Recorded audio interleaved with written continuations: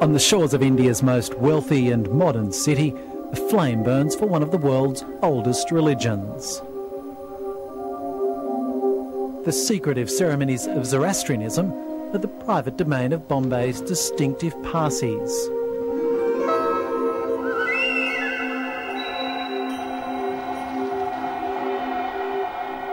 These followers of the Persian prophet Zarathustra worship God through the elements. Today it's water, though nothing's ever done without the purifying force of fire. This divine spark of the soul is usually off limits to outsiders. We revere fire as the glory of Almighty. We revere fire as the master of the house.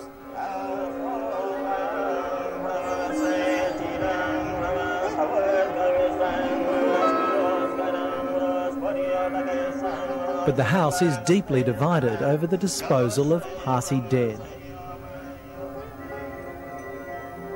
For centuries they've been taken to the Towers of Silence to be scavenged or picked clean by vultures. Cremation and burial are banned, but the vulture culture's in trouble. The vultures are fast disappearing and the dead are being left to rot for days, even weeks. One doesn't like one's body to rot and create problems for others.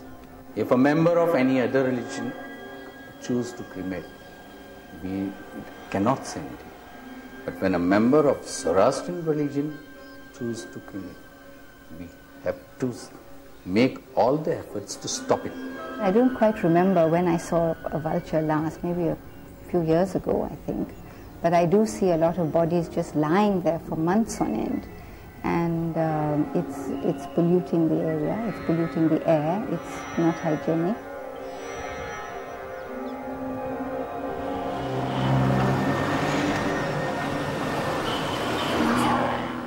Business runs in Parsi's blood. These entrepreneurial spirits meant that this tiny community, just 75,000 in a city of 16 million, has prospered.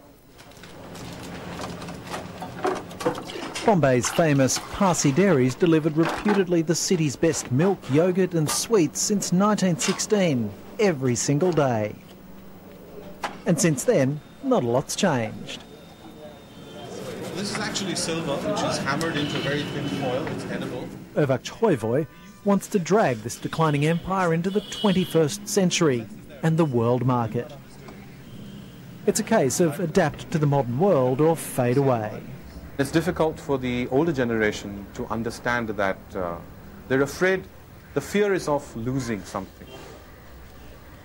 They believe in trying to grow without change. That's not possible. Are Parsis stuck in the past? Some of them are. This chair was used by my father for a very long time, till he died. After he died, we have kept this chair vacant in his memory. How long ago was that? It was 31 years back, in 1970. It's been empty all that time? Yes. As a reminder of his presence? His presence. This is his photograph. But not everyone's in love with tradition. This was once Bombay's busiest dairy, but it's steadily losing customers to cheaper competition. The Parsis first came to India's west coast more than 1,300 years ago, fleeing Muslim persecution in their Persian homeland. Since those desperate beginnings, most of them have settled here in Bombay, and they've prospered to become one of India's richest and most tight-knit communities. But the very traditions which have kept the Parsis together are now threatening their survival. The tradition causing the most controversy lies in the Dungawadi, the Towers of Silence. Shrouded in trees and mystery, it's here on Bombay's most expensive strip of real estate that the Parsis have traditionally been laid to rest. The aim is to stop the rotting body from polluting the sacred elements. They're left to be cleaned up by vultures, once as common in Bombay as seagulls at Bondi. Problem is, the vultures are falling off their perch. Numbers have dived by 95% over the last decade. collection. This is the white-backed vulture and this is the long-billed vulture. And how old are these? We suspect that there is a virus or sort of a pathogen which is killing them. Because the symptoms are very, very clear. They die, they remain there with a drooping neck for many weeks, and then they die, or either on the nest or they fall down from the trees. This crisis for the vultures is bringing to a head a clash between Parsi orthodoxy and the modern world. At 82, Bujor K. Karangia looks like he'll live forever. The former Bollywood magazine editor turned historian arrives at work at 8 o'clock 6 days a week. As a Parsi, he wants to be cremated and believes the high priests have got it wrong. What we say is that the Dungarwadi is common property for the Parsis. Every Parsi has two rights. He has the right to choose his mode of disposal of his body, and he has the right to use this infrastructure for prayers. The infrastructure that is already there, that is Dungarwadi. No, in Zoroastrianism, in the religious matters, there are no choices.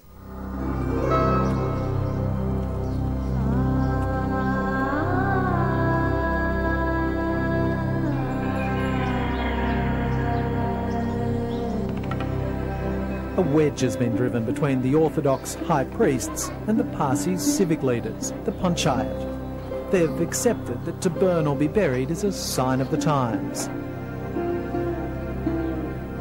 And they want to open the Towers of Silence for all Parsis' last rites, however they're disposed of.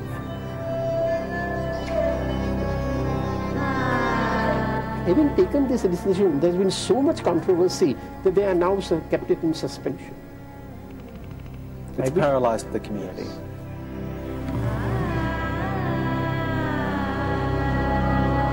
The Parsis are moving towards building a special vulture aviary, but no one knows if it will work. Matters aren't helped by the endless spread of Bombay's concrete jungle. And just as the vultures are dying out, so too are the Parsis.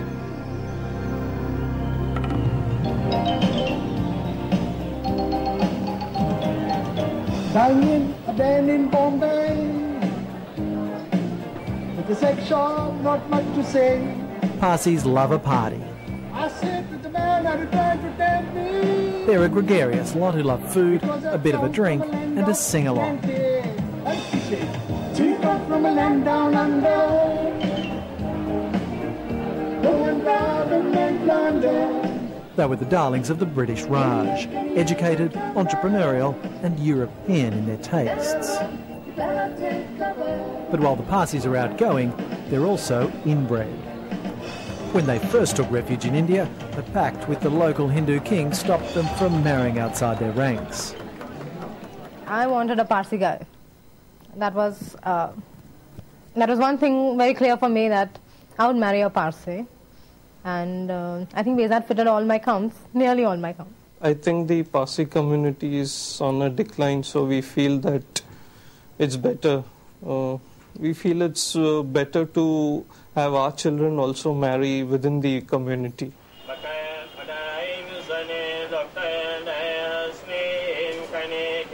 And like most good Parsi couples, they plan for no more than 2 children.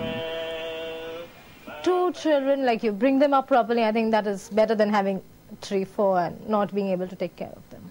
Both of us working. But small families and a growing number of young Parsis marrying outside their community mean numbers are dwindling. Parsis pride themselves on being fair-skinned and fair-minded. To be Parsi is to be purebred, and those who contaminate the tribe are damned.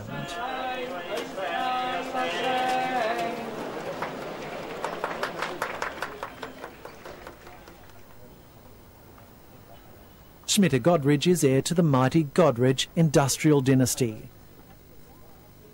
Their wealths bought the best of Bombay penthouses, complete with a bird's-eye view of the Towers of Silence. She may live above the towers, but she won't die in them, because the priests took away her death rights when she married a Hindu. He said all children of women who have married out of the community are illegitimate. So those are very, very nasty things that they said about us. Orthodox priests won't recognise Schmitter's children as Zoroastrian, though this ban doesn't always apply when Parsi men marry outside. It is an exclusive custom, doctrine, custom, practice that we have to marry within the community. We cannot increase the number at the cost of our religious tenets, at the cost of our religious customs, at the cost of our religious practices.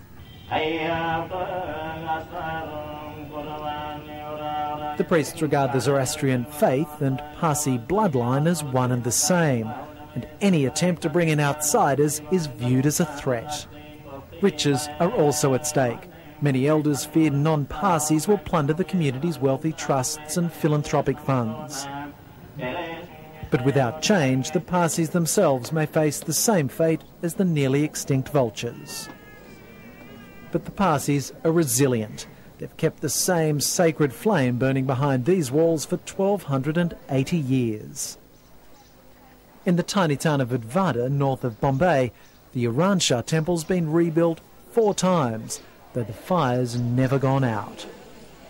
It's the Parsis' most sacred and secret site, and today they're celebrating its birthday and their identity.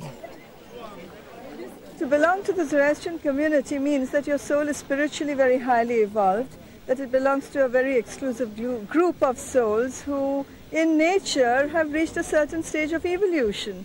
That's what it means. It sounds very exclusive. It sounds rather superior. Yes, it is. It's exactly so. Certainly there's nothing endangering Parsi pride, but the community's struggling with how to live and how to die. Famous for helping others, the Parsis must now help themselves. Is the Parsi community facing extinction? No, I don't think so. I don't know. By numbers, there seems to be a danger, but I have such a strong faith in the survival and the adaptable attitude of the Parsis that I don't think the community could ever die out. I just can't bring myself to believe that such a thing could happen.